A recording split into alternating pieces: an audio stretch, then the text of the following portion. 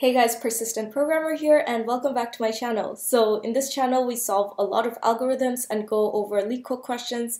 So if you haven't subscribed already, go ahead and hit the subscribe button, smash that like button because that helps me create this content for you guys. So without further ado, let's go ahead and look at today's problem. We are given a 32-bit unsigned integer and what we need to do is reverse the bits we are given. So if we have an input like this, what we need to do is reverse all of this so that it returns this output here. So we're literally going to take each bit and reverse it. So let's look at how we can solve this problem. So we know that we need to return a result variable, right? So we are going to go ahead and create that result variable. We'll say res equals 0. So this is what we have done. We have created a place for our result. Now we also need a temporary variable to hold the values that we are shifting. So we will say temp is 0 and we are going to need a way to iterate through all our binary digits here, and to do that we know we will use some kind of loop, right? So I can go ahead and say we will use a for loop. So for I in range 0 to 32, we know that we need to iterate over all these bits so that we are able to change and reverse the values. So this is our first step. What we need to do is we need to interrogate each of these bits to see whether it's a 0 or 1.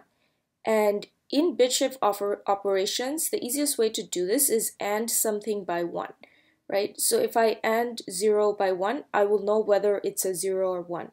Because the only case I will get a 1 is if it is a 1. 1 and 1 will give me a 1. So we can use the AND operator to do this. So, okay, very good. We have found out that this is a 0, so I've used the AND operator. Now what I need to do is position this last bit here to the front. So how do I do that, right? So to do that, I've created this temporary integer here, and we will need to move this.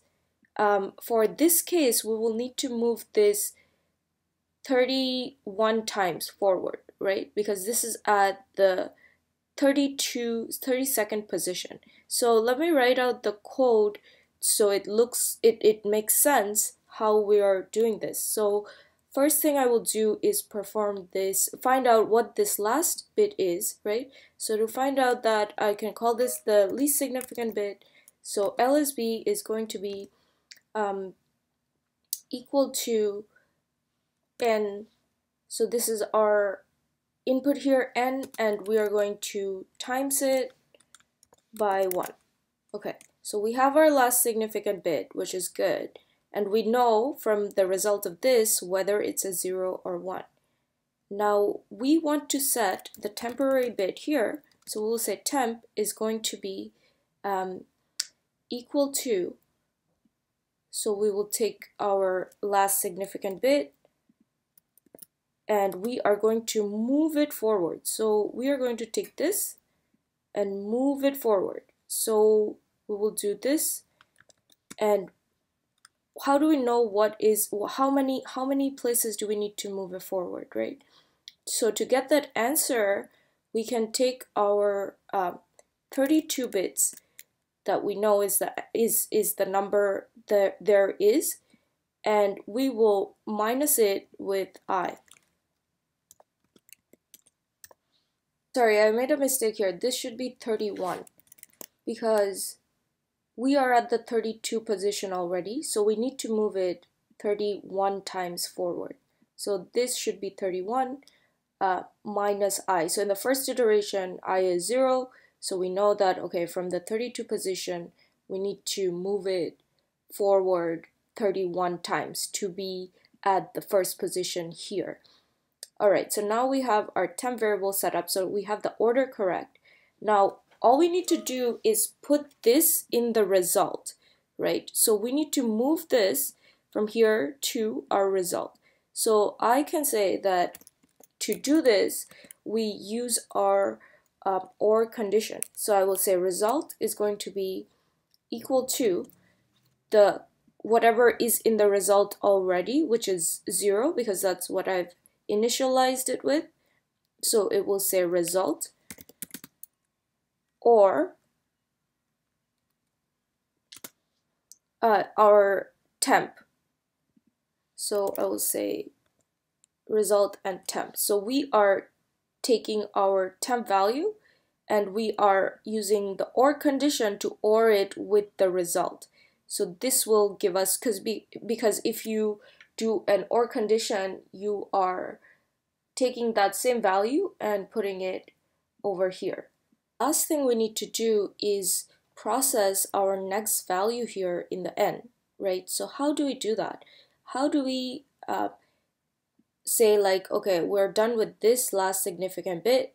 What we want to do is process the next one here.